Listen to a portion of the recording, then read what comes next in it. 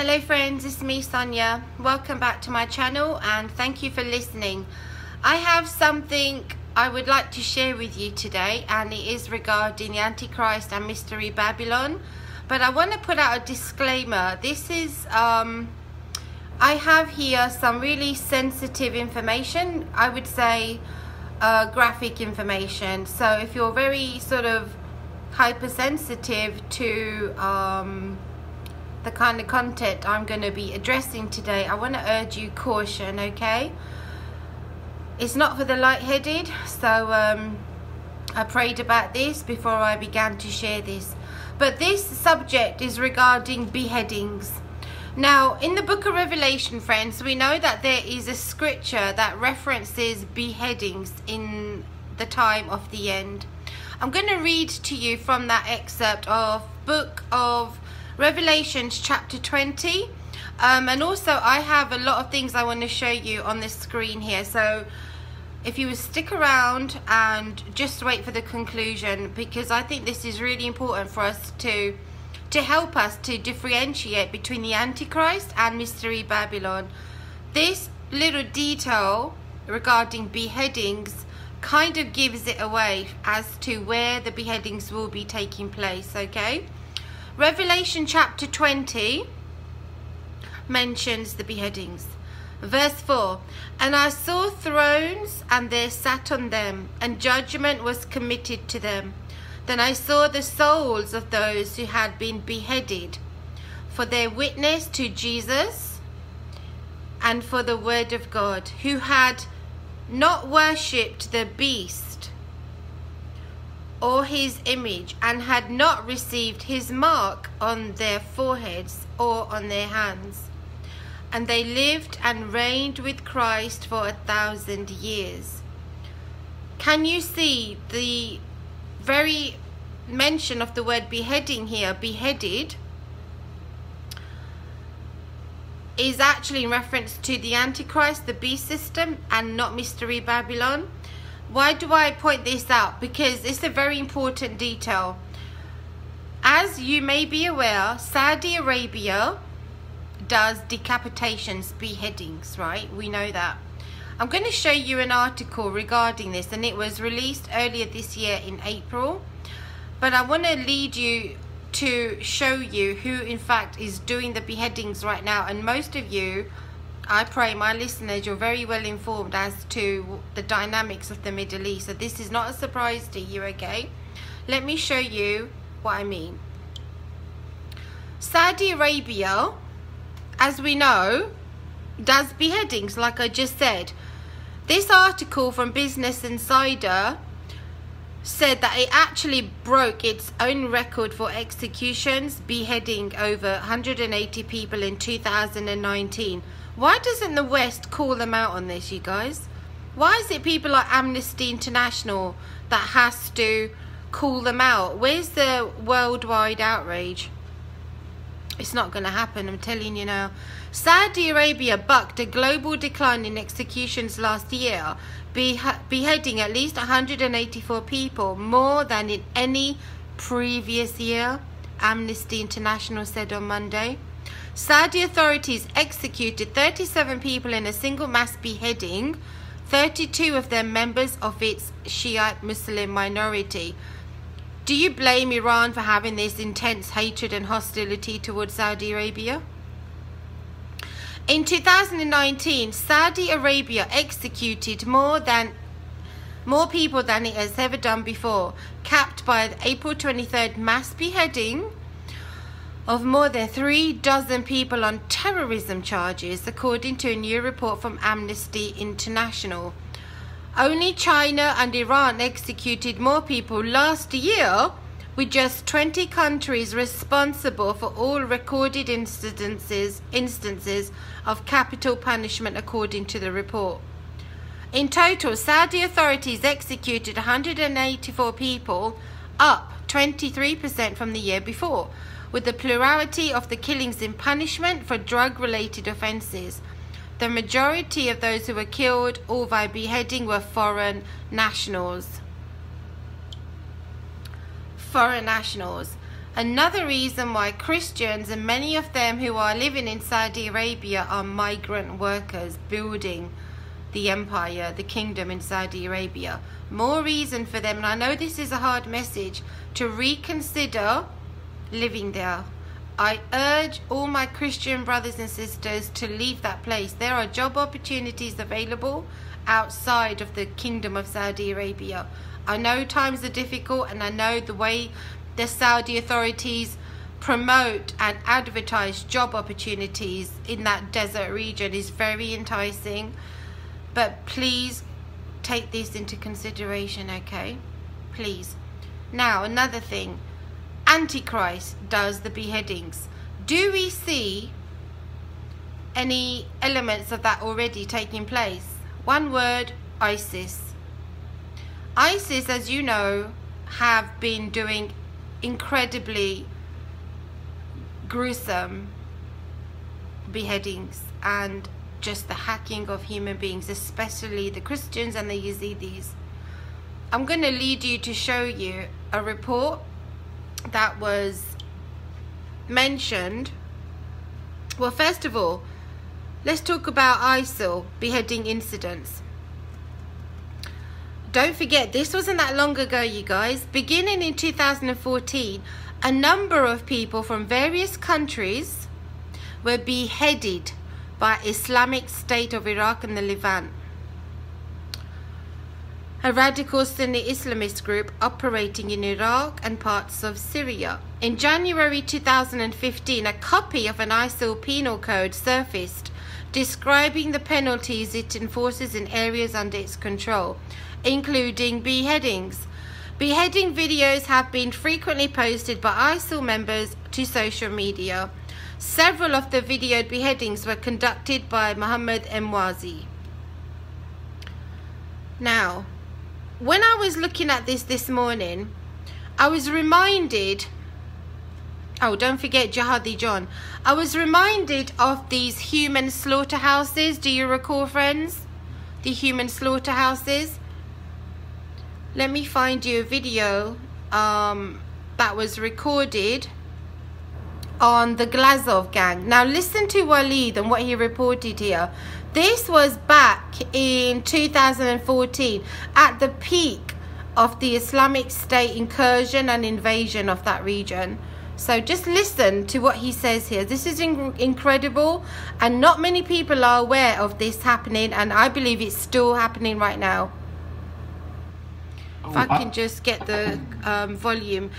This is important, you guys. This is important because it's going to happen on a grander scale. Right now, of course, we're in the West and we're thinking, you know, it's not going to happen here. But don't forget what happened to the drummer Lee Rigby in Great Britain. I'll come to that in a moment. But listen to this interview. But share with us about these slaughterhouses. Well, I always monitored the Middle East for persecution of Christians because we run an organization called Rescue Christians. And as I was looking at this report that was covered by Arab media, Al Jazeera covered some of it, nobody covered the full thing. They covered an interview of an FSA soldier named Saif al-Adlubi. Saif al-Adlubi was in the FSA. He's a Muslim fundamentalist himself, and he was arrested by the ISIS. The ISIS is the Islamic group that basically covers the Levant and Syria. They want to basically, they're the most extremist group that want to basically take over the whole Levant region, which is Iraq and Syria. They're the most extremist group, of course. And as he was giving his testimony, and he got out of the prison system because the FSA had invaded that prison, and you know, in the last moments he was released. And in the story he tells, it was quite astonishing. I couldn't believe what he was saying because he was saying that he witnessed human slaughterhouse. I believe that prison system he was in is in Adana, and they had this human slaughterhouses separate from the local neighborhoods, if you will. It's a secluded place where there is no homes around. They set up these human slaughterhouses. And they have kangaroo courts in which he was accused of being part of the media. I researched the guy. He was a blogger, and he considered himself an FSA media. He had his Facebook. He put download stories of victories and what have you, and so he was considered media in the FSA. And since he was considered media, and he was considered an infidel, and he was asking the court, what is my destiny here? Will I take 1 year prison, 2 year prison? They said, no. And the Arabic, they told him, Abshir bil-dhabh, which means the good news. You will be sacrificially slaughtered. And he described several cases he saw. One of them is a Christian Armenian, that there was the slaughterhouse, guy that was doing the slaughtering was feeling the necks of the row of people he's about to slaughter. Wow. And one was an Armenian, and he says, your neck is tender because you're an aged man. I wouldn't have to sharpen my blade. Whoa. Then he talked about how he witnessed how these people were slaughtered, hung upside down like sheep, disemboweled, and processed as if it's in a meat factory. Whoa. And then he was weighing the heads. He says they would weigh the heads. This is 5 kilograms. This head is 6 kilograms, and so on and so forth. And somebody would come. He was about to get slaughtered, but he was also working in the slaughterhouse, the human slaughterhouse. That's really graphic information there, you guys, but this is fact. This is what took place during the very beginnings of the ISIS invasion of the Levant region, right? Iraq, Syria region. And it was so horrendous that they actually set up human slaughterhouses where they hung many Christians and many hypocrites of Islam, and including the Yazidis, as cattle. They done this. They did beheadings. And there is also, if you continue to listen and look up the reports that Walid did during that time, there was also reports of these Islamic terrorists who were drinking the blood of their victims. It was a sacrificial ritual that they were doing. Literally, you guys, they're offering up sacrifices to their demon god, Baal. Baal, Molech, all of it. It's a complete cocktail of demons that they are sort of doing right now. They're worshipping these demonic entities. Now, I'm going to continue to show you something else. Who was behind ISIS? Who do we know funded them? Let me show you something else. Now, in the previous video, I touched on this. Let me make the text a little larger for you, friends. Columbia University researchers had already confirmed links with Turkey and ISIS. This report was written and it's on this website. I'm going to put the links in the description so you can see them. And it says here are brief excerpts from the extensive research documenting the direct links between Turkey and ISIS. Turkey supplied military equipment to ISIS, and you have to stop and question, why would they do that? Why would Turkey back ISIS? Okay, there are people out there and they have many different perspectives, different analysis that they make. And my perspective is, I believe they were using ISIS to break into pieces the region, just like how a gardener, a farmer would till the ground to prepare it, right? That's exactly what ISIS were doing. Here are brief excerpts on the extensive research documenting the direct links between Turkey and ISIS. This is a foreshadowing of the beast, the Antichrist beast. This is what's coming to that region, and I pray that our brothers and sisters in the region are ready, they're prepared. An ISIS commander told the Washington Post on August the 12th, 2014, you see, at the same time, right? Walid did his report 2014. This was hot off the press. It was happening in real time. Most of the fighters who joined us in the beginning of the war came via Turkey, and so did our equipment and supplies. I've read to you from this article before, but this is the only one that I could find that had it researched, documented and proven that there was this connection between ISIS and Turkey. According to CHP Vice President Bülent Tezkan, Turkish agents drove 3 trucks loaded with rockets, arms and ammunition to ISIS in Syria in January 2014. Check this out. Documents made public on September 27th, 2014 revealed that Saudi Prince Bandar bin Sultan financed the transportation of arms to ISIS through Turkey. You have an element of collaboration there between Saudi and Turkey with ISIS. Saudi Arabia is the harlot, is Mystery Babylon. If it wasn't for Islam, there would be no need for this absolute horrendous persecution of Christians in that region, because it's Islamic motivated, you guys. Turkey provided logistical assistance to ISIS fighters. According to June 13, 2014, article in Radical newspaper, Turkish Interior Minister Muammer Güler issued the following directive. Hatay is a strategic location for the Mujahideen, check it out, crossing from within our borders to Syria. Logistical support for Islamist groups will be increased, and their training, hospital care and safe passage would mostly take place in Hatay. I would like to know why the Trump administration is allowing Erdogan, Sultan wannabe, to really have his way in that region right now. Why is the US pulling out of the Middle East? Because what that will do inadvertently is make way for the Islamic Caliphate to rise. Everything, of course, we know is under the will and sovereignty of our God, so he's allowing this to happen, you guys.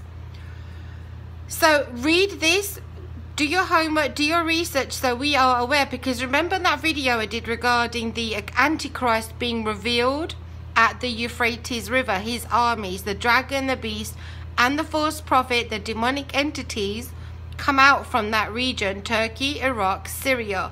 This is the focus of biblical prophecy regarding the end times, and this is the focus of basically of the Islamic world. This region is a hotbed, and it's going to get worse, much worse. I'm taking you to a link regarding the Armenian genocide, what took place, and you would believe this, you guys, much decapitation and the genocide of Christian minorities took place. And right now, what's happening with the threat of Azeri invasion? I pray that our Armenian brothers and sisters remain faithful to the Lord. Oh, Lord Jesus, please give me strength. I get really upset talking about this, you guys. The Armenian genocide, also known as the Ottoman destruction of Christian minorities, is considered one of the first great tragedies of the 20th century. It also happens to be one of the most controversial events in the last century because of Turkey's vehement disapproval of the application of the term genocide despite the evidence. There are currently many photos of this genocide that can be found online and in history books, though the Turkish government tends to dismiss them and state that the tragedy was not as bad as is generally said to be.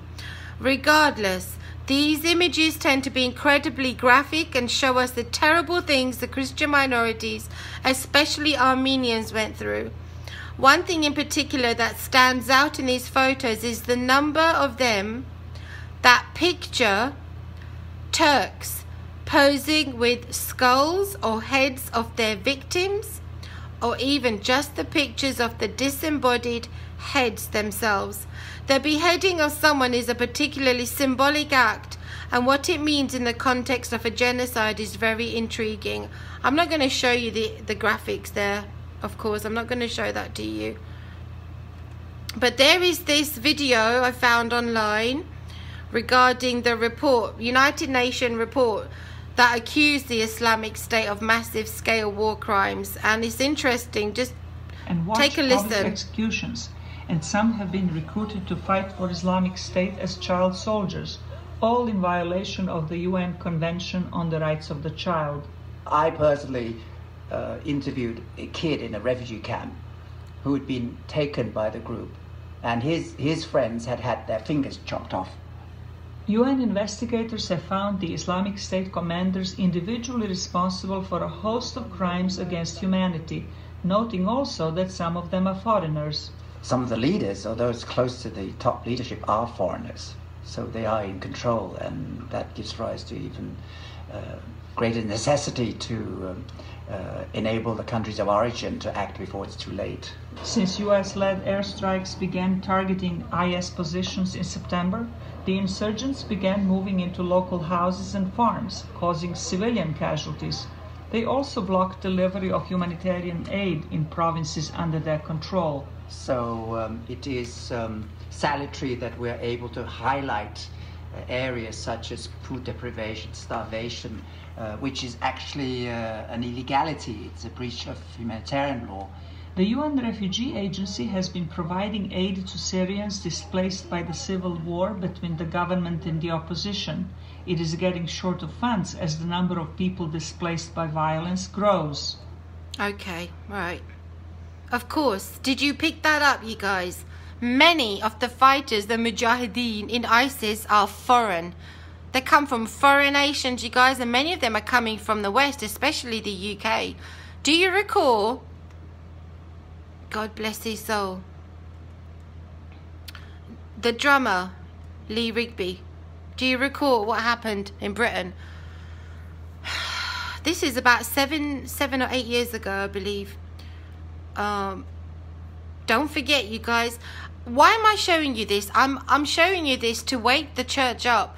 I'm showing you this to let you know that Islamic persecution of Christians. Now, there's persecution of Christians among various different religious groups.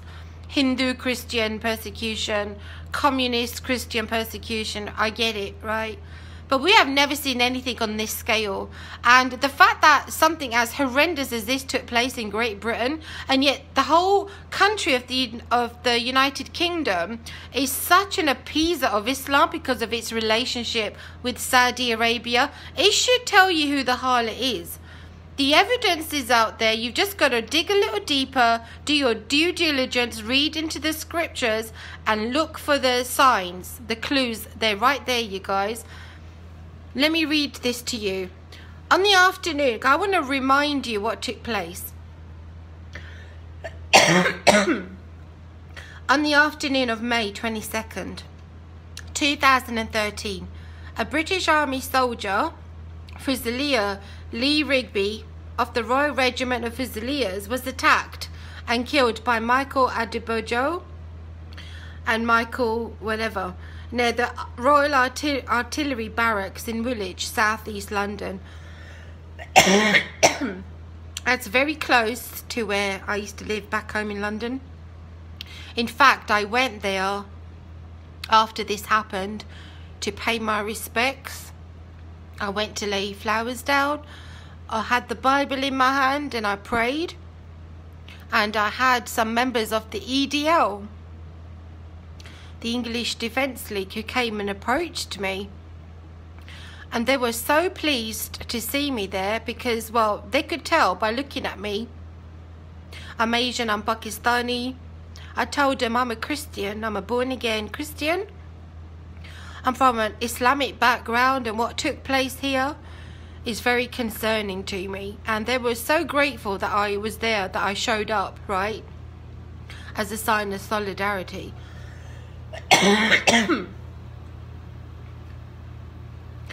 Rigby was off duty and walking along Wellington Street when he was attacked. Adebolajo and Adebowale ran him down with a car. In fact, I'll just leave that there for you to read.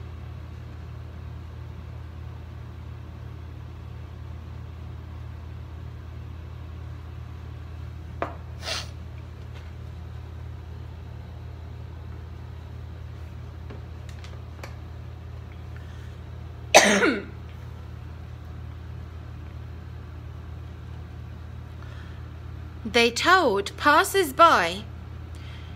You see, this is the thing that is so chilling. They committed the act, and as though parading his carcass there, his body, they were waiting for people to come with their cameras so they could proclaim their deed.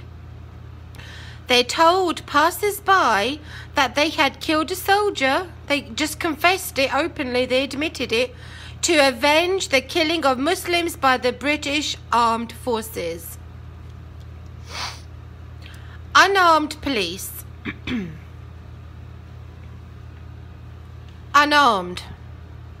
Oh, the insanity. Unarmed police arrived at the scene 9 minutes after an emergency call was received and set up a cordon. Armed police officers arrived 5 minutes later.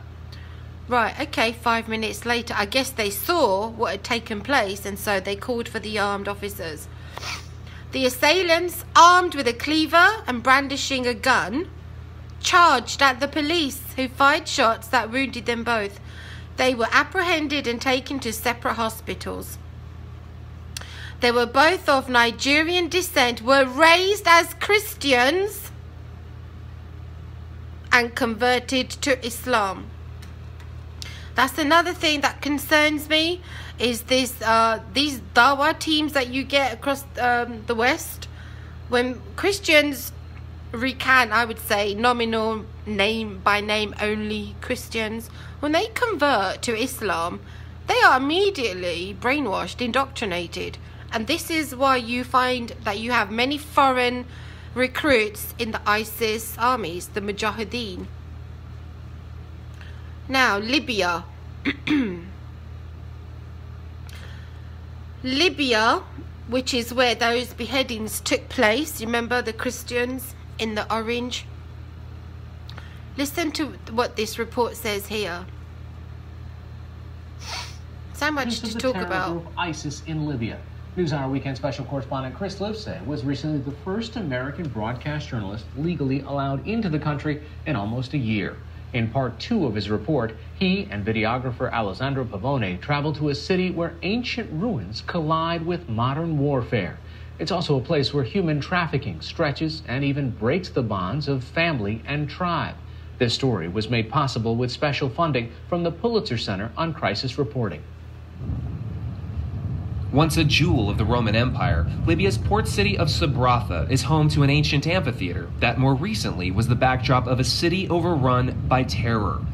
You see, once it was the jewel of the Roman Empire, but remember what came after the Roman Empire? The Ottomans. That's why it came and it smashed, broke in pieces, and just destroyed everything in its path to make way to usher in the kingdom of the Antichrist. This Bible prophecy, friends, is panoramic. It shows us over time, over centuries, what is to come. So we need to ask the Holy Spirit for help so we can dissect history and find out where this beast began and when it started to really spread and grow out. ISIS took control in 2015 and asserted its authority by beheading 12 members of the security forces and setting up its own checkpoints. Today, the tables are turned. Libyan police, loyal to the government in Tripoli, now check for ISIS militants. One of them tells me the city is safe. But checkpoints are common targets for terrorist attacks, and any one of these vehicles could be packed with explosives. Police are also looking for stolen fuel. ISIS is known to smuggle it from Libya's vast reserves and use the profits to fund their attacks. Libya's spot on the map makes it particularly attractive to terrorists. Parts of the sprawling country, 3 times the size of France, are ungoverned, and the country has largely uncontrolled borders, offering several gateways for action. Also, remember, friends, that Libya is one of the nations that is within the Gog coalition of armies that come against Israel. Libya and Sudan. That's why this is important to see. This Bible prophetic scriptures that we're seeing, reading in the Word of God, it's beginning now, you guys. The pieces are moving on the chessboard, and we are seeing it. We are living in that time that we are seeing the beginning stages of the beast forming. Says Carnegie Endowment Senior Associate Frederick Wary. Libya is still a fertile ground, for ISIS to regroup, to conduct attacks, to include external attacks outside of Libya, whether on Tunisia or even Europe. And I think this is a huge concern for American policymakers. The U.S. has always recognized that the Libyan branch of the Islamic State was the most potent affiliate outside of Iraq and Syria. And so it could very well reemerge as a very significant threat to North Africa and to Europe. Now, they're not able to control territory like they did in 2016, but they're still able to conduct attacks, as we've seen. They're adopting a clandestine network strategy. Okay, I wanted just to show you that much. This is why Turkey's Erdogan is in that region. He's trying to secure resources as well as manpower. He's looking in the future. He's preparing for the 2023 vision. And he's just doing what he thinks is wise and being very, very strategic. This is not going to disappear. Everything that we're seeing right now is going to get worse, you guys. So my concern is for our Christian brothers and sisters. What do I have here? Right. Recently, if I can get this to just stay right there. Close the ad. President Erdogan established his rule in Turkey by shifting moderate Turkish Sufi Islam. I thought this was incredibly on point, this article here. If I can get that a little larger so you can read it. Sufi Islam is the mystical brand of Islam, but because Erdogan is being incredibly strategic, he's sort of using as a vehicle to further his expansionist agenda for the region. He's using political strain of Islam right now. Well, it would make sense, wouldn't it? Dr. Ahmed Yala, assistant professor at DeSales University, has said that Turkish President Erdogan slowly established his rule in the country by shifting moderate Turkish Sufi Islam based on teachings of Rumi, the poet Rumi, towards a Salafi Islam, the political Islam.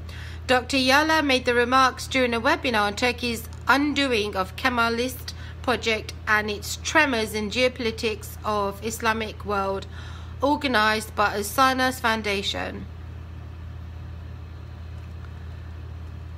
I'm going to show you what he said in his statement.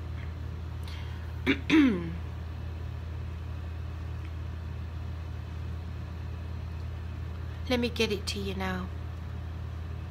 Here it is, right. If I can get that larger. This is his statement. Check the date. July the 27th, 2020. Listen to this, you guys. He's letting the world know what his intentions are. Do you remember in September last year, 2019, he was at the United Nations. I think it was the 74th General Assembly. He declared exactly what his intentions were. He told everybody, this is what I'm going to do in Syria. This is what my plans are for Iraq. This is also my plan for Europe regarding the migrants, the refugees. He's told everyone, and everyone's got their arms folded. President Trump is just sitting back saying, yeah, dude, go for it. Go for it. Take over. I don't want anything to do with the Middle East. You handle it. So I don't know what is going on between the Trump administration and the Turkish sort of goal for that region. I don't know. We don't know what sort of discussions they have behind closed doors. I don't agree with Trump's decision to pull back. I don't agree that he's giving the green light to Turkey. Absolutely don't. But then again, spiritually, prophetically speaking, it has to happen, right? Whatever's written in the Word of God has to happen. All right, I'm rambling. This is what he said. This is his statement, right? The Sultan of Turkey, the Ottoman Empire revived. There is now a Turkey which has improved its infrastructure in every field, has obtained the will and ability to exercise its sovereign rights and its cognizance of its own realities and power. Let me once again underline, we don't have designs over anyone's rights, lands, peace or prosperity. That's a lie right there. We only want and work to protect our own rights and interests, because he feels that the Ottoman Empire revival is the Turkish president's right. He believes he's absolutely entitled to reclaim the regions that were lost when Atatürk Kemal was installed. In this spirit, we will never abstain from responding with our legitimate power arising from the international law to those who stand in our way with impositions. Whoever seeks to exclude us through fate's accomplice in matters that could be resolved with negotiations and fair agreements should know that this will be the response they will face each and every time. He may as well be Hitler. We are determined to do whatever it takes in order to ensure that the injustices we suffered in the past, put in parentheses there, the Lausanne Treaty. The injustices we suffered in the past are compensated for, as well as to protect our existing rights and achieve our goals. We are well aware of the fact that the methods of struggle among states and communities have changed across the world. Yeah, he's aware of the geopolitical dynamics in our world today, and I believe this pandemic has had a lot to play with the weakening of the economy in the West, while over here, even though his economy has been hit really bad, they're still regathering, they're rearming, re-strengthening and reinforcing their Ottoman strength. They want to realize that vision, right? We constantly renew ourselves in accordance with the changing discourse and concept of every kind of political, economic, social and military competition. Wow. We maintain our struggle both at the table and on the ground in line with the requirements of the new era. Wow, new era. We will continue our march forward with the same understanding and perseverance. He's warning people, don't interfere. Don't even consider interfering. I was looking at him on Twitter. Okay. Now, I want to end with something, and it was in regards to Raymond Ibrahim. I'm so close to the camera, sorry, because I was really up close to the laptop. Raymond Ibrahim, the American author, translator, columnist, critic of Islam, Arabic historian, and he's written books. One of his famous books is The Sword and the Scimitar. He released his June 2020 report regarding the persecution of Christians across the world, not just in the Middle East, across the world. And I want to bring your attention to our brothers and sisters who are being slaughtered by Islamists around the world, jihadists. Please keep them in your prayers, you guys. I pray that the Lord will strengthen the believers across the world. The report is incredibly upsetting. Let me show it to you. Of course it's upsetting because it's regarding horrendous details of Muslim persecution. I will put this link in the description. Please share it with your church. your Bible study groups. Why? Because in your Bible study groups, you can pray. You can intercede for our brothers and sisters, remember? Burned alive. Muslim persecution of Christians, June 2020. It's so heartbreaking, you guys. I was actually wanting to read some of this, and I tried it yesterday. I just broke down. I was so upset. The slaughter of Christians, and you wouldn't believe the countries that are covered here. Nigeria. This is not the whole year report. This is June, just for June alone. Nigeria, the attacks of Christians in that region. Burkina Faso, in Mali. Pakistan is having an absolute horrendous time there.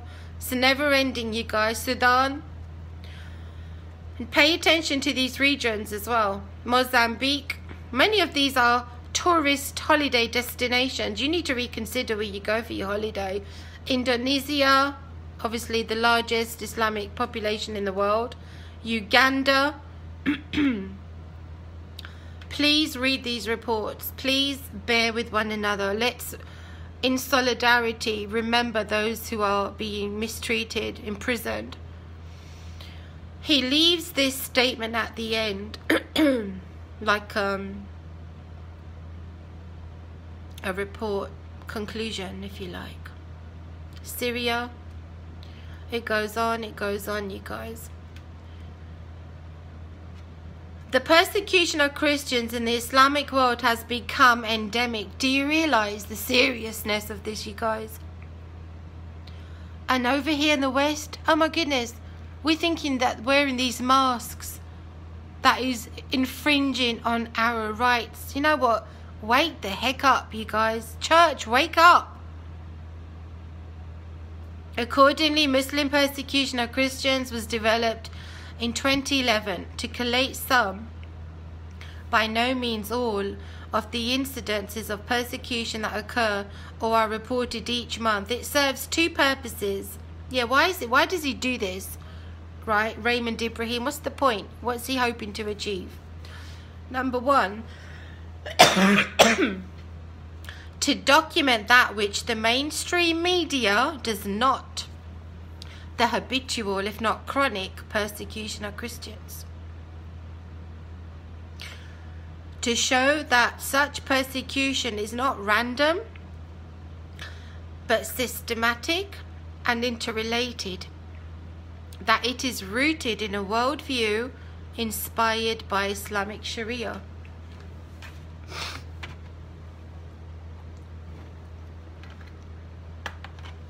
Accordingly, whatever the anecdote of persecution, it typically fits under a specific theme, including hatred for Christians and other Christian symbols, apostasy, blasphemy, and proselytism laws that criminalize and sometimes punish with death those who offend Islam. I'll leave the link in the description. Let me end with this scripture because I think it's suitable, considering we're talking about really difficult themes here of suffering, human suffering, Christian brothers and sisters suffering. I want to put this word of God out there. It's from the book of 1 Peter, and I'll end the video with that. Chapter 4, verse 12. Beloved, do not think it strange concerning the fiery trial which is to try you, as though some strange thing happened to you. But rejoice to the extent that you partake of Christ's sufferings, that when his glory is revealed, you may also be glad with exceeding joy. If you are reproached for the name of Christ, blessed are you, for the Spirit of glory and of God rests upon you. On their part he is blasphemed, but on your part he is glorified. But let none of you suffer as a murderer, a thief, an evildoer, or as a busybody in other people's matters. Yet if anyone suffers as a Christian, let him not be ashamed, but let him glorify God in this matter. For the time has come for judgment to begin at the house of God. And if it begins with us first, what will be the end of those who do not obey the gospel of God? Verse 18 now. If the righteous one is scarcely saved, where would the ungodly and the sinner appear? Therefore let those who suffer according to the will of God commit their souls to him in doing good as to a faithful Creator. Friends, please share this message. Please like, subscribe, consider supporting me. The world is a mess, you guys, and I'm